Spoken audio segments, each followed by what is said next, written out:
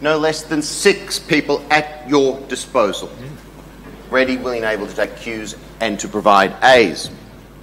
It's a real time saver, by the way. Folks, in no particular order, Craig Lapsley, you already know he has graced the stage before, but I note you are out of uniform, young man. Heaven forbid. Are you headed somewhere else? You're painting the town red or something? What? I've never seen you out of uniform, goddammit. It's disturbing. Victoria's inaugural Emergency Management Commissioner, as if you didn't know that already. Now, who else do we have with us? Mike Wasing. Mike, make yourself known to this audience. Say hi to Mike. Deputy Commissioner for Emergency Management, Volunteerism and Community Resilience within Queensland Fire and Emergency Services. Around 42,000 volunteers working. Wow. Is that the largest body of volunteers that fall under the one jurisdiction, if you like, in the country? 42,000? No, I think there's a few others that please. Surf Life Saving Victoria, CFA. It's not about numbers, it's quality. It's right up there. It's about quality. It's quality and diversity. And that sets the tone for our discussion. Dr. Stephanie Rotarangi joins us. She's the Deputy Chief Officer with the CFA. Stephanie, please make yourself known to this crowd. All right. Joined the CFA from Delp, where she served as Chief Fire Officer since 2016. A career in firefighting, decades in the making here and in New Zealand, and a PhD, no less, in community resilience. I'm a very secure person, so I don't feel any need to compete, but just in the interest of transparency, I do have an associate diploma in professional writing and editing from Holmes Glen College of TAFE. So, you know, that's a full-time 2-year course. Okay. Self-paced online, mainly. But I've got it, damn it. But look, Stephanie, you know, your input's valued as well. Okay. Andrew Coghlan joins us. Make yourself known, Andrew, please. Make him welcome, folks. The National Manager of Emergency Services with Australian Red Cross. Again, just to summarise an entire life and career, you know, he's played a pivotal role in coordinating Australian Red Cross response to major emergency Cyclone Larry, the Black Saturday bushfires here, and the Queensland floods and Cyclone Yas in 2011. Michael Morgan. Michael, make yourself known to the rest of us. Hello. Make Michael very welcome, folks. There's a lot of South Australians around. Appointed Deputy Chief Officer of the South Australian Metropolitan Fire Service, the MFS, in September 2016. You joined them back in 1986, and is it true you only had one goal, and that's to reach the top, and you will not be satisfied until you achieve that? I used to have that goal. He leads the Female FF Forum, Firefighter Forum, the Female Firefighter Forum, and joint winner of the Women in Firefighting Australasian Male Champion Award in 2016. So you justify your position on the table. Virginia Nelson, make yourself known. Superintendent Virginia Nelson. Now, just a note, folks, Virginia was among us yesterday out of uniform, and I think they call that undercover in your business, isn't it? That's probably worth a higher rate of pay, I'm not sure. Superintendent patrols at South Brisbane District in the Brisbane region. Is it true you joined the force at age 18? Yes. Wow.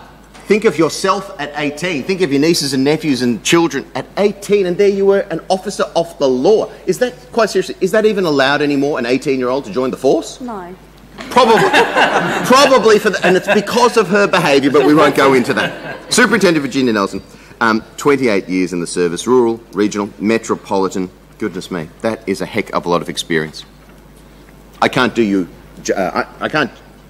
justice with those introductions, but I know we're tight for time and we have many questions as well. Get your questions in early or we'll have to be cutting off. I'm going to throw this question to the entire table. What are you doing within your organisations that reflects your commitment to inclusion and diversity? Folks, over to you. No pressure, but we are judging you. Look, I'll kick off if you like. Sorry, Steve. So from a quite a specific perspective, so Queensland had a somewhat of a burning platform, if you will, a few years back in the form of the Allison Review. Many in this room would be aware of that. And whilst it had specific recommendations that are associated with quite archaic type behaviour. There's probably no other way to really describe it. It actually went to a whole range of other streams that are fundamentally around a respectful and inclusive culture. And it would be very easy for Queensland Foreign Emergency Services to have taken just a standard approach in terms of recommendations and gone through almost the tick-the-box exercise and saying, well, yes, recommendation A, B, C, D, that was the approach that you could take, and yes, we've fulfilled those requirements. But fundamentally for us, we've shifted from what was a burning platform to a more sustained and deliberate approach in terms of change, both in terms of inclusion and diversity and culture, and ultimately everyone in this room would recognise the relationship of those. And if you will, we've gone from just not only dealing with the primary recommendations, but gone to secondary and tertiary recommendations in terms of embedding some of the fundamentals that underlie and aren't necessarily called out in the Allison Review itself, but fundamentally underlie in terms of what inclusive and diverse organisation that we wanted to be. We've got periodic check-in points, and in fact one of those is occurring right now, and the final one of those will be in 2020. And again, that's quite deliberate for us to check back in and actually have external people check back in about how we're progressing, where we're at. And as everyone would appreciate, ultimately when we're talking about inclusion and diversity, it's a big, wicked issue. It's not something you solve overnight. And even reading some of the board notes, I noticed there's been an active conversation here yesterday and again today about sometimes it's very easy to narrow in onto gender issues or specific issues around that, but it is big. And again, in terms of the, if you like, the analogy of what's beneath the surface in terms of the iceberg around what diversity actually looks like. So that's been a key aspect for the Queensland Foreign Emergency Service. We've, as I say, both in terms of strategy, but also this is not just about strategy and policy setting, it's actually about investment of our time, investment of our leadership. And that goes to the heart of actually, again, in a principle sense, walking the talk.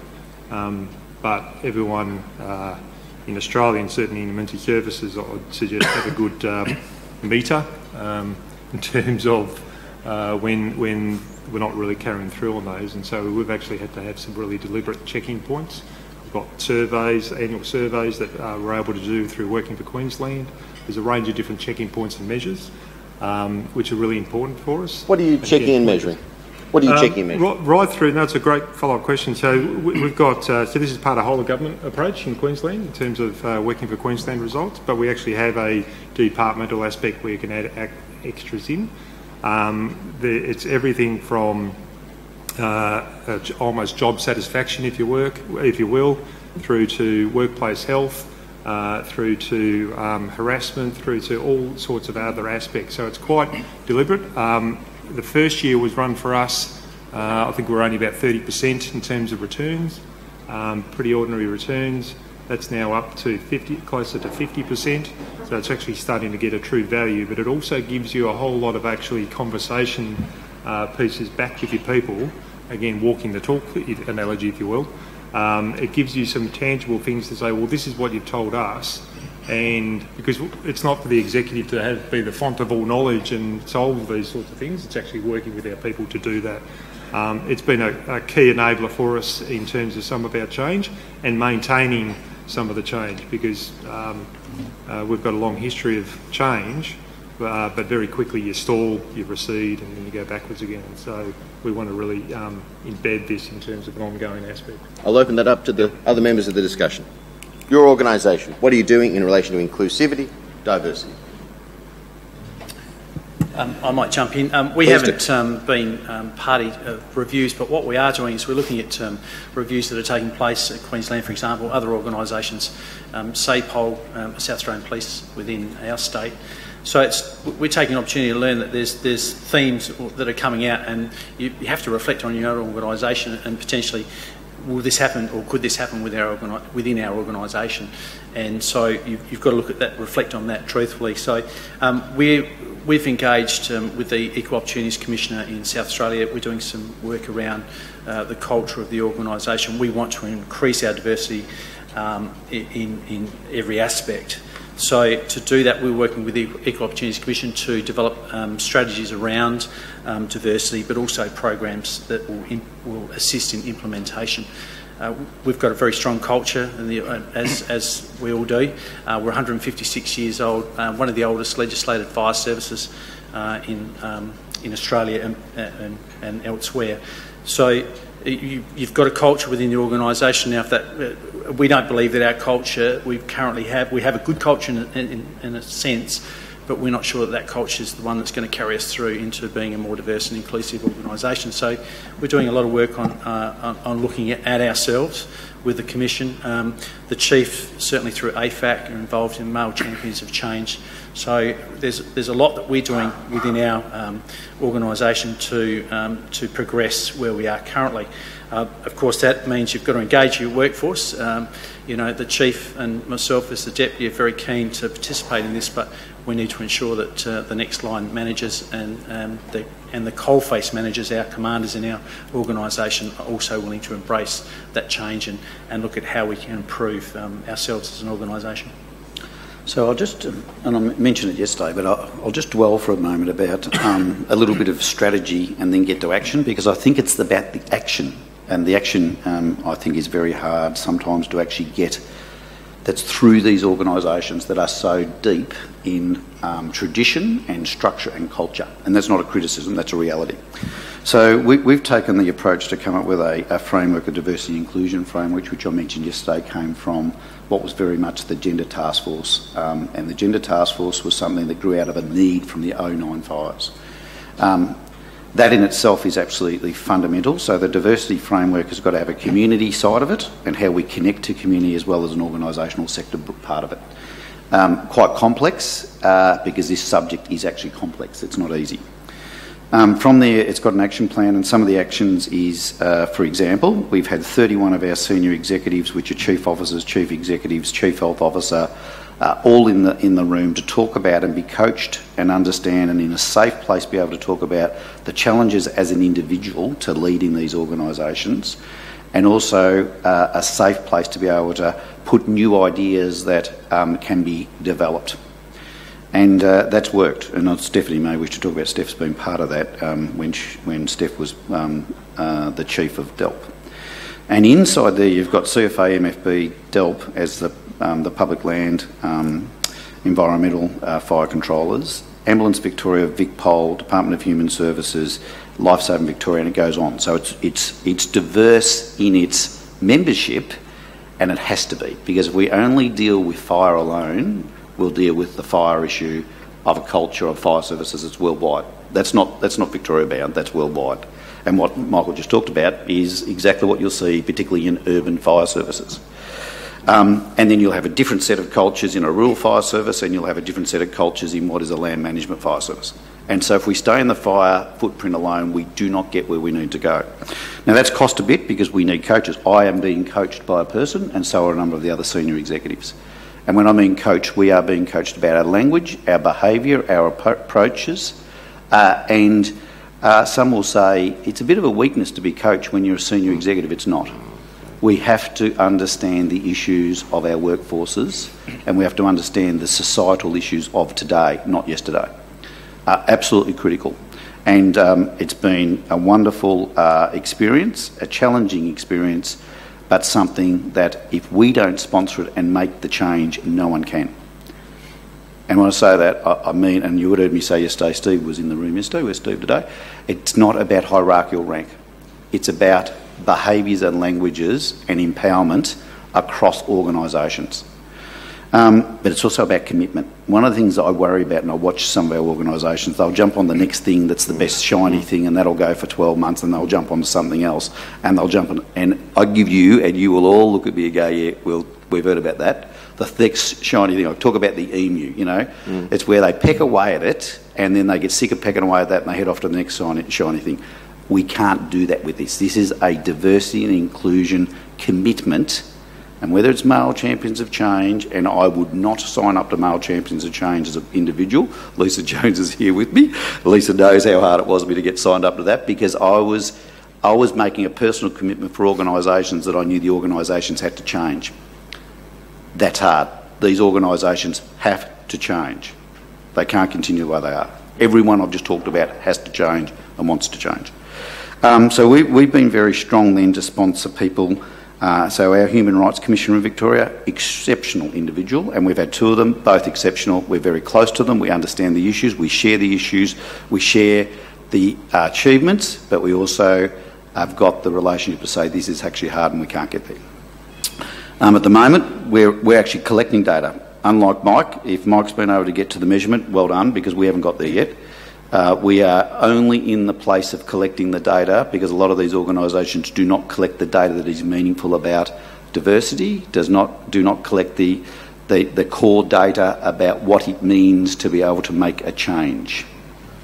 So if you start on the data journey, you've got to have a really strong strategy about what it takes you to information and to knowledge and to measurement. Data will take you nowhere if you're not careful. It actually will confuse the discussion because it can actually, oh yeah, we're doing pretty good in this space or whatever. You've got to be solid in measurement and it's got to be really well structured. And I suppose the last bit about that is you've got to give this thing energy and you've got to give a purpose. Now I look in this room yesterday and we are the converted. Are we good at this? I hope we are. Am I learning? Absolutely. And I'm learning every day about how we are better to be diverse and understanding and how it's a personal issue. I'll give you one example about safety. How do you make a safe place?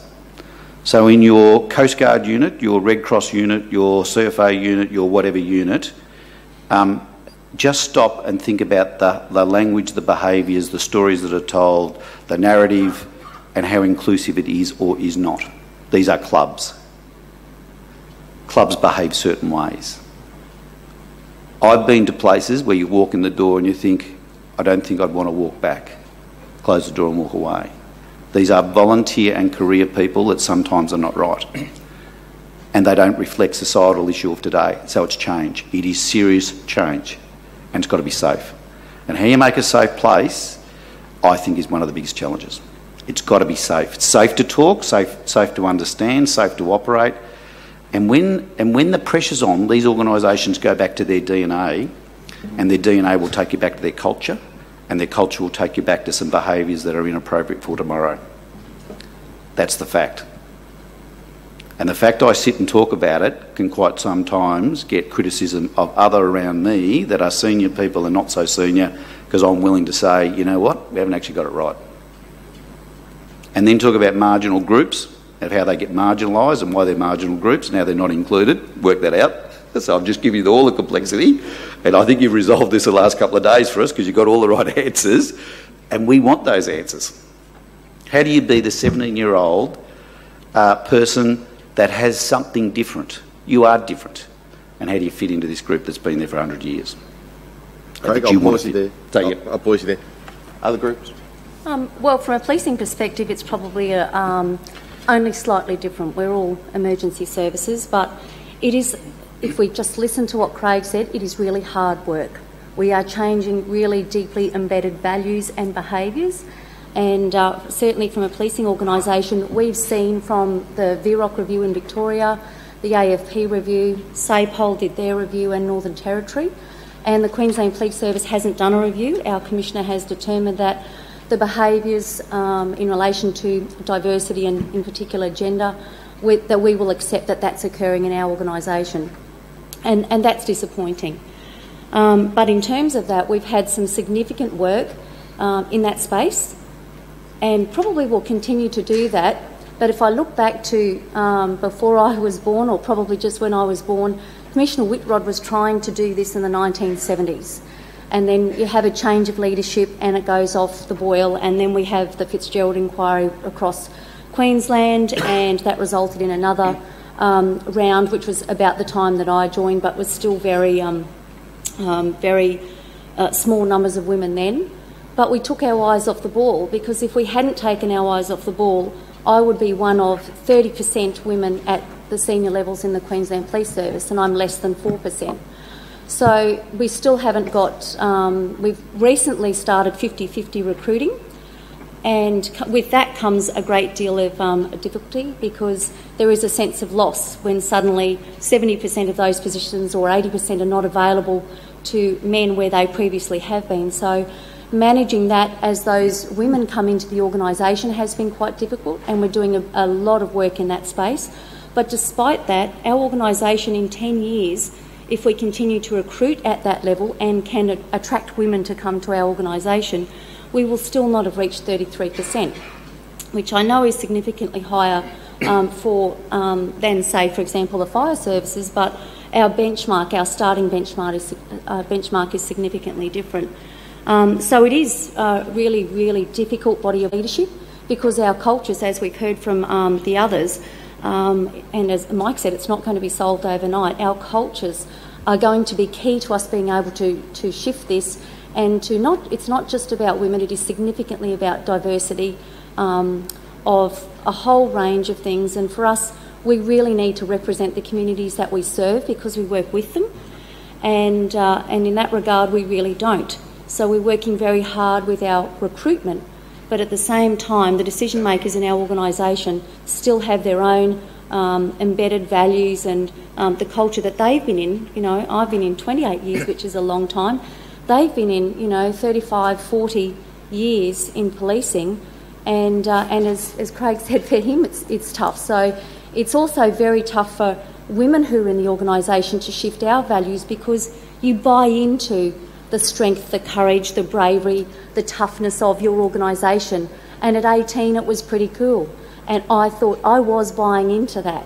And my maturity and time in the job, and now greater understanding, has seen that I need to change. And 5 years ago, I would not be sitting on this panel. 5 years ago, if you championed women, you would be cast aside and not included. You know, it was quite difficult and challenging. So it's changed that much so quickly? I think so, and our leadership has been a significant part of that. And probably the reviews in the other agencies, which, terrible, terrible findings. Can I just add to that? I think some really interesting points raised there. The change in culture is really significant. So I represent today an organisation that is predominantly female-based, as opposed to, I think, most of the other organisations represented out here. But we share some of the same conservative, for want of a better word, values and approaches to things. So there's just as much a change journey in that regard as what there is in terms of the makeup of who's on management groups and so forth. I can reel you off some statistics. Our national executive, 5 of the members of the 9 are female, 5 of our 7 state directors are female, etc. Likewise, we do a lot of work with Aboriginal and Torres Strait Islander groups, so we have a specific target of 10% of our employees being of that background by 2020, and we're up to 9%, which we're very proud of. But that aside, I think one of the things we're really grappling with at the moment, and we've had a new CEO come in about 18 months ago, Judy Slatcher, so female CEO, which is not peculiar to Red Cross. That's certainly happened a lot historically. But one of the great things she's brought to the organisation is to challenge what we're doing and how we're doing it, and in particular to start to think about how we engage more effectively with the communities we're working in and all the diversity that they bring and they represent. Not in a way that merely has us looking at quotas and so forth, but also to really reflect in the way we develop the work that we do, that we're working with them. We're not doing things to communities, we're in there working alongside. And a couple of examples have been talked about over the last couple of days, which I thought are really worth reflecting on. Michael Aman, formerly from our Adelaide office, he's now working with a local government association, talked about a framework around people at risk in emergencies. The great thing about the development of that was not that an organisation came in and did it, but I think the way in which we worked with some of those community groups and some of those people in developing that set of guidelines or that framework. Similarly, we've worked side by side with ACOS in the past in developing preparedness materials for community service organisations. So I think one of the great changes that we're trying to bring to the sector is that link between what happens in the community and the community service sector and what goes on through the more traditional emergency management based organisations, and I think there's a real opportunity within all of that. Thanks very much. So a lot of great stuff has already been said. I'm feeling like I've got the least to input here because I've only been with the CFA for 2 weeks, so it's be almost impossible. And you're already out of the office talking on behalf of the organisation at a fancy conference. It'll be impossible for me to really give a true reflection of the amount of work that's going on in our organisation. However, I am happy to give you some fresh perspectives from someone who's new to the organisation. So the first thing that really strikes me is our leaders' commitment to really strong and deliberate language around inclusion and fairness. And you might think that that's a little bit soft and not that hard, but I haven't heard messaging like this before from every level of our organisation, that this is something that we are committed to, thinking about every step of the way and putting into action and taking our people on a journey. So for me, I can't stress enough how refreshing it is to see a wide variety of people reflected not only in our messaging but in our language and in our policy as well. And the work that Craig was referring to before, the collective power of 31 leaders in Victoria standing up and saying, we don't really have all the answers, we're getting some coaching here, but we want to be inclusive, fair and a diverse organisation. I think that's a real mind shift that shouldn't be understated. The second thing that I wanted to talk about too is our organisation's commitment to creating a safe environment and really systematically removing any barriers there are in our organisational culture to making sure that everybody feels safe and included. Not by any means after 2 weeks do I have all the answers. And as it's already been said, we've been part of this sector for a long time. If we had the answers, we probably would have done something about it by now. But a total commitment to a difficult journey. One of the other things I've noticed about the CFA is a real commitment to learning from our own people. Diverse organisation, lots of volunteers, career staff, and really taking the opportunity for storytelling and learning from each other. Again, it might sound a bit soft, but I think storytelling is potentially one of our most powerful means to really reach a tipping point where, we're all humans and we relate to human stories and they start to make sense to us and we start to make change. Finally, I just wanted to say sometimes we think about this like it's just a people thing, and if we're just better people, then, everything would be fine.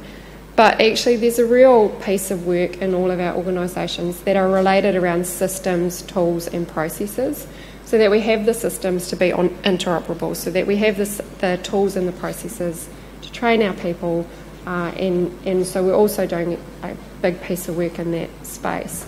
The only other thing I wanted to say is we have introduced inclusion and fairness councils throughout our organisation. So there's a state council and we're starting to roll out regional councils, and this is just another way of hearing from our people, but also allowing some really organic grassroots solutions to evolve, so we don't have to have just organisational, statewide or Victoria-wide solutions. Learning from our people, learning from each other.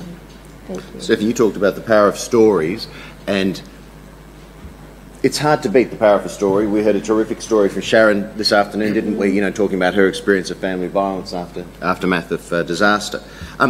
Have you, and you also talked about the power of talking to your people, has anybody here sort of systematised a way that your people, from the top down, meet, heaven forbid, face-to-face, one-on-one or in a group, in a human-to-human format, with some unusual suspects to get their various perspectives? I'll throw that to you and anyone else who wants to take that, because I dare say that that's something that could be done. Anyone doing it?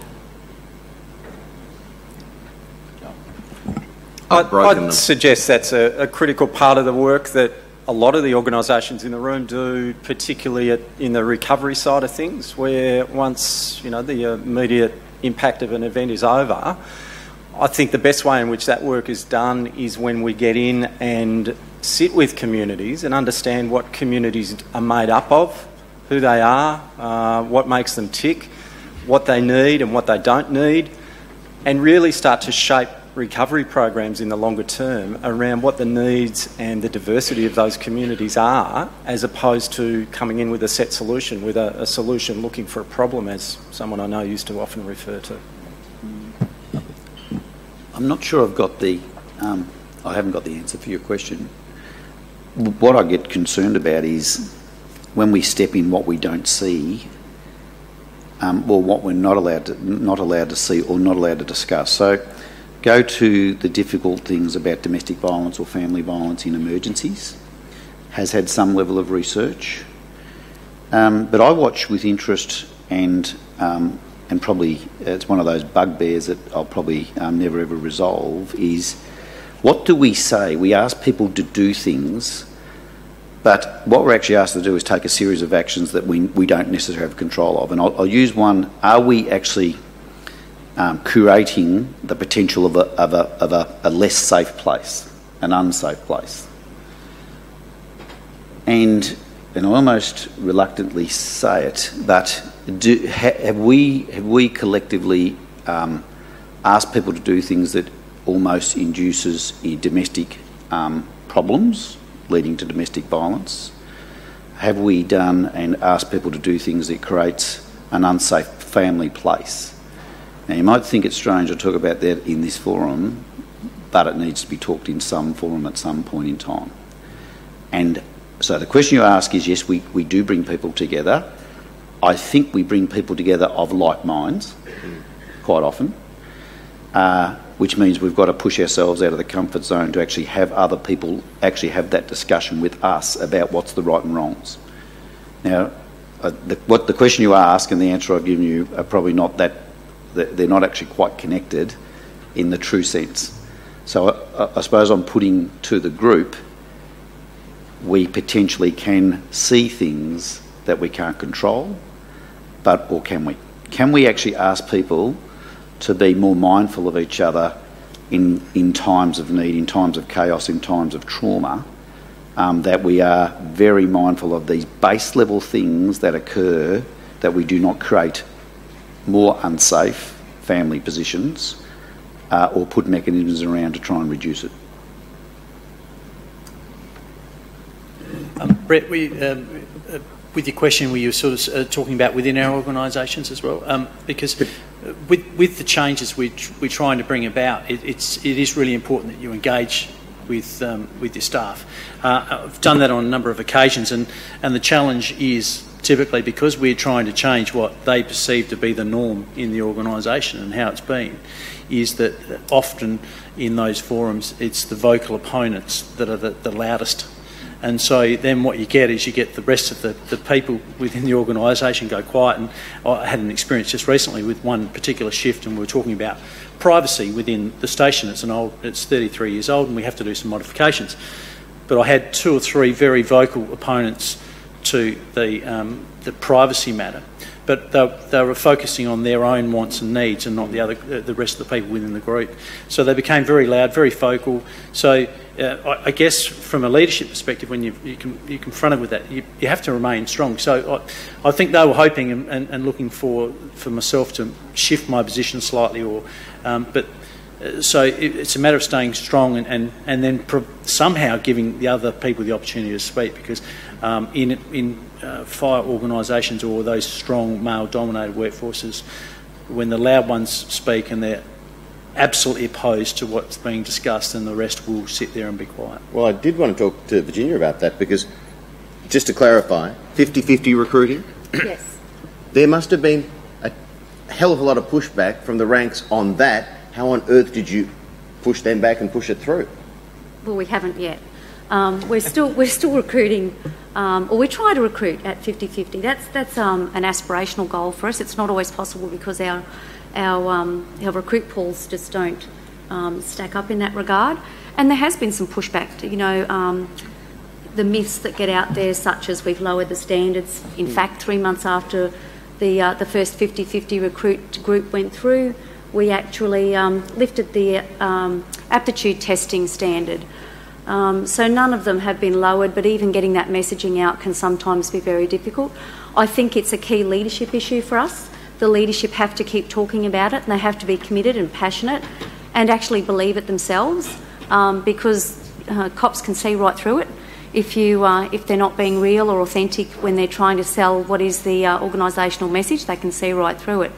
But I think the other part, just to touch on the storytelling and the stuff that Craig was talking about creating that safe workplace, we're members of the community too. So when we pop out those stats about domestic violence and sexual assault, well, if you have a look around this room, you know, people here are victims, the same as in our organisations, and creating an organisation where those people can actually ask for help has been a key part of our strategy. So it's not just around creating a more inclusive workplace, it's about creating a workplace where people can say, hey, I need help, because it's that masculinity that actually holds us back from asking for help or admitting that, you know, that job was a bit tough.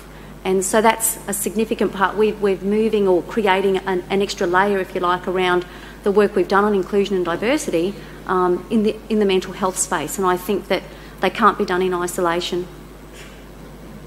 From the floor. There's another community that can be engaged with out there, and I'd like to follow up on what Stephanie said, and that's the volunteer community. The frontline responders who are out there are engaging with diverse communities every day, and in many cases they themselves are that diverse community. And I think that's overlooked. The volunteers aren't parachuted in from somewhere else. They're from that local community, and they often have different language skills, different cultural backgrounds, a lot of knowledge that can be useful to organisations.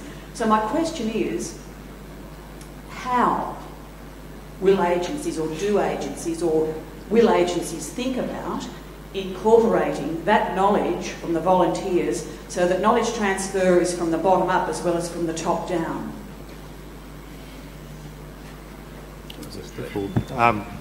Yeah, look, you hit the nail on the head. I'm pretty passionate about this environment, not just because I look after volunteers, but also being a volunteer. And we don't yet adequately acknowledge the knowledge, skills and attributes that our people bring to the table when they come in. We've got everyone from doctors, lawyers at one end of the spectrum, to, and at the other end of the spectrum we've got people that can't read or write. But they're of value to us, they're of value to their local community, and many of the people in my experience over nearly 30 years, the ones that can't read or write are actually, in many cases, the local community leader, because they're out and about and they're connected in that, again, there's that word, but if I use a different word, they've got relationships with the local community. They've got the relationships with the local businesses and the industries and the sporting club and all the other aspects, and we don't adequately acknowledge that. We come in boots and all, particularly in response phases. We come in boots and all the flashy gear that we do, parachute in, literally, and then as soon as the things are settled down, we disappear again. And the local community, the local volunteers, and also the local staff, and you see this certainly across the sector generally in terms of police and other services as well, and councils, they're still there. So they're feeling as much of the recovery pain and as the community is, and yet we're not necessarily, or we're not adequately engaged at that time, both in terms of lessons learned. Most of our lessons learned come out of our response phase. Abilities all the time. Back to Andrew's comment, what we need to be looking at is what's occurring in recovery, what's occurring to the communities, what's occurring to our people, and how we actually enable that to actually build better prepared people and arrangements locally. And some of this is really organic, and it should be organic. We've got lots of rules, I could tell you. We've got thousands of rules. Literally, we've just done the exercise. We've got thousands of rules. It holds people back from doing what they need to do locally, and they know that's right. So a rule has got to have rules. That's why the organisations are what they are. So just on that comment, if I may. So Faye, that wasn't a question, that was a statement, because Faye is one of the most successful unit controllers of SES in Victoria, because what she said happens in Footscray. Footscray membership is representative of the community that they are, and when you go there, it's an absolute pleasure to talk to the Footscray unit members, because they are cross-sectional and they're vertical in what they do across that community. Age groups, nationality, race, sexuality, it's all in there. It's an absolute pleasure to see. So Faye, that wasn't a question, that was a statement, because you know how successful. So the frustration Faye's got, I'll declare it for you, is the organisation doesn't know how to deal with it. Simple as that. And that's not a criticism to SES, because you've matured something that represents community, but the organisation hasn't done it. So it hits a ceiling really quick when it comes out of Footscray. Or Essendon is similar. So is Port Phillip, the one at St Kilda. They are representative of very diverse communities. I'll take you to the SAS unit at Edenhope. It's not all that diverse, but nor is the community. When you walk around Edenhope, you don't see the same level of diversity in their community as what you do in Footscray. So they're representative of their community, but it's not as diverse, so it's not as diverse in its representation. But it's still reflective. It's still reflective, but then you've still got the same issue of how these organisations, these big organisations, deal with 2018 structures. They haven't even dealt with social media yet, some of these organisations, how to deal with it. So you work it through. That's not a criticism, that's reality. That's the challenge of these organisations. So, Faye, I couldn't let you get away with that. That wasn't a question. That was an absolute ripper statement. I'd add equally, I see it as a statement, not a question, and a really valid one, and I think it's a challenge for all of the organisations in the room, probably, some more than others, is to get volunteers into those leadership roles, and it's one that we're certainly grappling with as an organisation. And I look at our counterparts in America, the American Red Cross, where everyone in their emergency service program, for every staff member who's in a management type role or leadership type role, they have an equivalent volunteer operator. And that works really well. It's obviously at a different scale to what we do here in Australia, but it's something I think to aspire to. From the floor. Hi, my name is Fiona. I'm from the CFA. I'm a volunteer firefighter, and I apologise to the greater audience because obviously my perspective is very CFA focused. But I was struck by a couple of things that Craig said at the start. Firstly, that he is undertaking training in this. I think congratulations, that's fabulous, and that shows really excellent leadership, so I hope the broader audience is aware of that. But secondly, you talked about cultures in units, not just CFA, but others, reverting back to their DNA when times get tough. And I think, DNA is created at conception, and when do we conceive people? Well, when they join our organisation as new recruits. And so I guess everybody sitting here obviously understands the power of education, so education is a huge key to changing culture. And again, I'm speaking from the CFA perspective, but our basic training in CFA, our minimum skills training, is based largely on the training.gov.au community or public safety packages. And just as you were speaking, I jumped onto the training.gov.au website, and in fact they have a unit of competency called Work with Equity and Diversity, and it's described as a unit that requires members to recognise individual differences in the workplace, to value these differences and to adjust their behaviour to account for these differences. So my question is, we have a unit of competency there, it's a government one, it's national, it's just like all the other ones. Can we have this in minimum skills, please? So I reckon Stephanie's about to make her first policy position publicly for CFA. Steph, no pressure. Thank you, Commissioner, and thank you, Fiona. It's really interesting pickup, and the comment goes, as you've already stated, much broader than the CFA. One of the things we are doing is rolling out what we're calling a Matter of Respect program to all CFA personnel. But you've raised an interesting point where we're capturing it retrospectively. There's also unit standards out there, and as a sector, as communities, we're on quite different parts of the journey here. So I'll take it a little bit further. I think rolling out our Matter of Respect training is a big step for us. It's a symbolic step and it's an important step, but I really will put the question to the rest of the panel too. How do we respectfully learn from each other's journeys in a safe way when we're all on different parts of that journey and different parts of acceptance and dealing with long-standing cultures? So I'll put that out to the rest of the panel because I think essentially that's what you've spent your last 2 days thinking about as well. But, it's interesting, we can do training and we've talked about storytelling and they're really powerful because they set the scene and they're human, but, sometimes I think too we need a bit of a hand in listening and understanding and interpreting as well. So there are a lot of different aspects to this that we can keep on working on. Can I be a cynic for a moment? Hands up here who studied long division as part of their education. All right. Keep your hands up if you can do long division. I don't believe you, for a start. You are lying. My point being, of course, you can learn something in theory, but then can you put it into practice when it's time to long divide something, whatever the hell that even means? And that's, how do you make that training stick, that unit stick? The reason that we don't do long division anymore is we've got calculators and other systems and tools and processes to do it more effectively. And I think, isn't that our utopia? That we're not actually rolling out a matter of respect training and celebrating that it's so much part of our next generation or our thinking that we don't actually have to think about how to do it anymore. Yep. It's embedded in everything that we do. Cool. Madam. Hi, my name's Emma Calgara. I'm from the University of Sydney.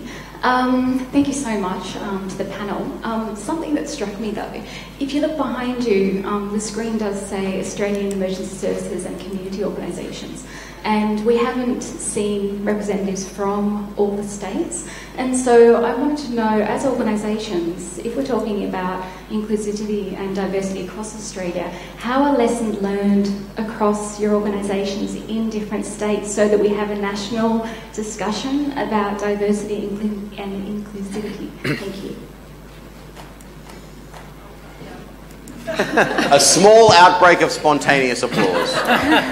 You got them going wild. How do you spread the wisdom, and how do you adopt best practice faster? Because there's often a very long tail on all of this stuff. We want everyone to get smart and good fast.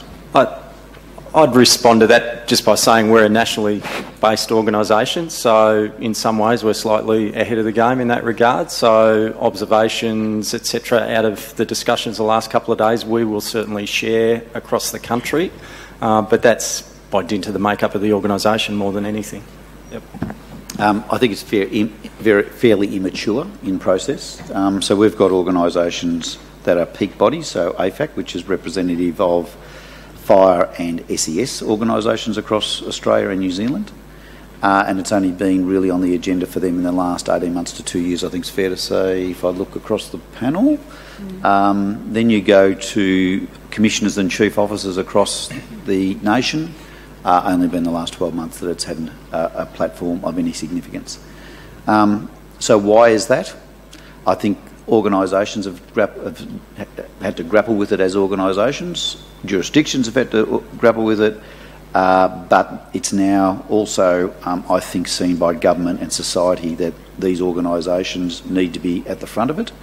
And I can probably be described sometimes as a bit of a cynic, but you know, there are entrenched issues in culture that need to be dealt with of significance. And what Fiona asked before, that question is not a simple answer, but it's an absolute need to address. If you're not changing the way you recruit and you're not changing the entry point, you're not changing nothing. And I mean nothing. And these organisations are going backwards if they don't do it. And I think the data we're collecting will show that these organisations are backwards and not forward-looking because of these types of issues. Because not long, if they're not addressed, you won't be representing the societal norm at all. That's how gloomy I can paint the story, and I hope I'm on the wrong side of the scale when I paint it that way. I hope I'm wrong. I hope I'm wrong by a long way. Can I just add something to that? Nationally, we do share through AFAC and separate working groups, but I think we also, each of us, face challenges industrially. Now, you know, we've got a United Firefighters Union of Australia, and each state we have different bodies, and each of us are in slightly different places industrially. But sometimes the challenge comes from the industrial side of the organisation, or not our organisation, but the industrial body. So for us, what we've been actively trying to do is work with the UFU in South Australia and bring them along. Yeah, it's almost, not coercing, but we're almost having to sell to them as well as people within the organisation of the benefit. And so if you don't explain to them, you can go down a path and think you're creating this fantastic way to increase your diversity, and as soon as you go to apply it, industrially gets stopped. So then you go through a whole challenge, and then you start to lose the workforce, because the workforce, the louder ones in the organisation, basically be going, see, I told you so. It's not going to work because they're weakening or they're changing or they're diverting. So the challenge also is industrially for us. Good distinction to make. From the floor. Could I go a little bit further, and because you're right, Mike, and some of this is related to the impetus of change. And I mentioned before the burning platform we had in Queensland and how we've deliberately levered off that for longer term sustained change, both and beyond just, or both culturally but also into inclusion and diversity aspects of our workforce, and we've got a long, long way to go yet. But part of that is because of our reputation. So as emergency services particularly, we have a very sound reputation within communities. And that sounds really great, and we hold that close as an entity, if you like, in terms of that's really important for us to be able to work with communities and be allowed in the front door and onto properties and all the other things before, during and after disasters, and have that trust. But also sometimes holds us back because we're not having the true conversation of actually, well, why do you need to change? So the authorised environment or the industrial environment that we operate in says, well, why do you need to change? We know within Queensland we've got some internal, I call them minor adjustments, if you like, in some respects. But because we've been recently successful, again, in a response context of recent disasters, have been a collective, because the Queensland Fire Emergency Service, we've got the Fire Rescue, Rural Fire and SES, our disaster management people and a public service all in one department, and a single commissioner and straight to our own minister. There's an authorised environment to say, well, don't change anything. There's a low risk appetite, don't change because you're doing okay. We're going, no, we need to change. So you've got to kind of be, and this goes to the heart of innovation, and then this is kind of chicken egg, you want to be more diverse so you can be more innovative. That's not an excuse. There's probably less votes in diversity than in a happy union. 2 points from the floor. No, that's a fact, isn't it? Election year, you're a minister, you're a premier, you want a smooth running emergency service, you probably don't want industrial drama. Point. Yeah, good afternoon, my name is Simone. I'm with the Department of Fire and Emergency Services in Western Australia. I've been privileged to be an operational firefighter for nearly 20 years, so I was one of the first females in Western Australia. My comments or questions go back to your comments with 50-50 recruitment. So congratulations to Queensland Police for actually being able to do that. I have a couple of problems with it. Do you think that 50-50, we don't actually have 50% applicants being females? So do you now think that it's positive discrimination maybe against the men? Do you think maybe we are setting up some of our females to fail within this organisation? And do you think that we actually need to go back to education to solve this problem? So maybe we need to go back to grassroots and actually educate our children from a young age that men don't have to be doctors and women nurses and women teachers and men firefighters. If we can go back to grassroots, maybe we don't need to have such a knee-jerk reaction to try and entice the wrong people into the job. Because I can honestly say in 20 years I've barely had any of my girlfriends say they want to do what I want to do, because it's not innately in our DNA. Doesn't mean we can't do it, and those that do it, most of us do it very well. But do you think we should actually go back to community education and start with the girls in primary school? There's a couple of questions in there, so a couple of answers. I don't. It's not positive discrimination. It's actually about we found that our recruiting was skewed toward men, so we've made some changes in that recruiting space, and we don't have a 50% pool to recruit from that are women. Having said that, we're like a lot of other agencies. We've got new strategies that do increase the number of women that are in our applicant pool. We have about 10,000 applicants for about 200 positions a year, so we can afford to be very picky in terms of the police that we're recruiting. So I don't think we're setting them up for fail. It's not a policy. It's an aspirational goal that the Commissioner and our leadership group have set. because we know that we need that. It is a capability issue for us now and into the future. And in relation to going back to community grassroots education, I think that links quite a lot to the language that we've been talking about, to what we see in the media. I've sat here for 2 days and I've heard the term policeman and fireman a number of times, and yet we're all working in that space, and we do have to, we've all got biases. It's about us being aware of those biases and then managing them in our workplaces and with our people. And we know that the research tells us that by the time our young girls are 8, they are starting to preference what are traditionally female jobs. And certainly I offered to purchase, this is a personal example, I was buying all my nieces and nephews their Christmas presents, and I wanted to get Lego, and one of the girls said, "Oh no, I don't want Lego," and she wanted a Barbie, and I said, "No, they have pink Lego, so immediately I've gone to the pink flavour, but I was trying to get them all the same present. So she, even though they had, oh yeah, okay, she's never played with the pink Lego, but that was what I was used to because I've only got boys.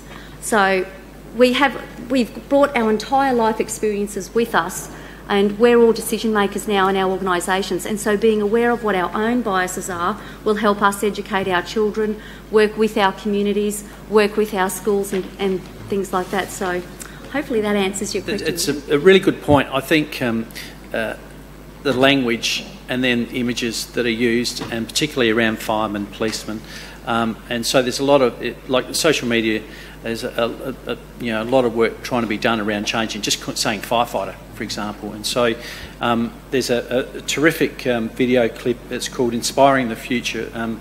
Redraw the balance, and there's it's in the UK. There's a firefighter, a fighter pilot, and a surgeon, and so the three people are talking to the kids in the class there. I'm not sure of the age, but they're very young, and so they're asked to draw a firefighter, a pilot, and a surgeon. And then after they've done the drawings, I think of 60 odd drawings, 5 drew the 3 as females. The rest were drawn as men, and they were named, all boys' names and so on. Then the 3 walked in, and all 3 of them were women. So the kids were just shocked, and it's a fantastic clip. But I think what it does, it underlines some of the challenges that you've put. So, the images that we've used previously for firefighters have been around strength and physicality. And we've spoken before, if you look at the firefighter calendar, I can guarantee you that 99% of our workforce does not look like that. So if you think... Well, they're wearing uniforms for a start. Not naked from the waist up. So if you think, oh my God, there's a fire call, thank God for that, I'm going to see a calendar firefighter, you'd be so sadly disappointed. So I think imagery, language, and again about promoting that being a firefighter or an emergency service worker or a rescue worker is something that anyone can do if you're passionate about it. And as you said, you're probably one of the first female firefighters. You've been here for 20 years. Our female firefighters that we have, they're just amazing. They're so passionate. They absolutely want to be there. And if I could, and if I could duplicate it somehow, I'd take 200 of them straight away and bring them into the organisation, because it's critical. Because at the moment, we're so weak in our numbers that, it does. The chief often says, the chief will say, it feels like you're walking in molasses, and sometimes it does. So I think language is absolutely critical. The language that we use as organisations, the way we promote. So we won't put any imagery out now about the MFS that doesn't take into consideration diversity and around gender and also inclusion. So we're trying to focus on also the language. And engaging with school kids, we're engaging with Netball SA, cricket, AFLW sides, local football sides, and young groups. We're just developing a fit for firefighter type presentation, and to explain what it is to be a firefighter. And lifting heavy things is one of the smallest things you need to be, a great communicator, empathetic, engaging. They're the things we're looking for. So if you can lift heavy things, it's probably not the job for you now. When we joined, we just followed. When I joined 33 years ago, you followed orders. We're all little robots, and we just followed orders. Today, And we retreated into our fire stations as quickly as we possibly could. They were like fortresses, and they still are. But you stayed in the fortress, the bells dropped, you went out, did as much as you could, as quickly as you possibly could, hope like God no one asked you a question about anything, and then retreat back into your fortress, close it back up, and there's this mystique about it all. And so we have to break all that down and show what it is to be a firefighter, and it's so much more than firefighting. Stephanie, do you have a contribution? Maybe to close this, I'm afraid. Okay, Time's against us. Simone, firstly, thank you for the question. It really is a question I could talk a long time on, but I know we're short on time. And also congratulations on the role and the role modelling that you've done throughout your career. There's just 2 points that I want to make, acknowledging that time is quite short, and they're both a little provocative, but this is the right group to be thinking about it. So it's not just our own people that have a stereotype as to what a firefighter should be, but there's also a significant number of members of the community that have that stereotype in their head as well. And so if you happen to be challenging that stereotype on the worst day of somebody's lives, the community's not always ready to accept a female leader either. So the sort of education that you're talking about is not just good for us as agencies, but it's good for us going forward, and those of us who are in the agencies representing. So confronting the general community stereotype as to what an emergency service worker should look like will have knock-on effects for all of us. Sorry, that was a bit rushed. The second thing I wanted to talk about too is probably one of our biggest challenges, and it goes beyond recruitment in my mind. To be clear, I'm talking about New Zealand, so that's okay, shouldn't offend anybody here. But they're among us. Anyways, yeah, they are. They're scattered around. So how about taking our job? How about that rugby? But what I really wanted to say was we can be very successful at recruiting, and some organisations have shown that, but we are still not successful at retaining. Now, I happen to believe that women have always been strong leaders, as have many other minority groups, traditional owners and likewise, just not used to doing it from a position of power. So our organisations are very hierarchical and power structured. So until we actually start addressing that, we will get women, we will get other diverse groups, and they will leave. So that's something for you guys to solve, which will be fantastic. Thank you. They'll report back next year in this room. Please thank all of our panellists for their honesty, for their self-reflection. Mike, Stephanie, Craig, Andrew, Michael and Virginia. Panellists, I will release you back into the wild whilst we wrap up Diversity in Disaster 2018. Thanks, panellists. Thanks for all the contributions, by the way, today and yesterday as well.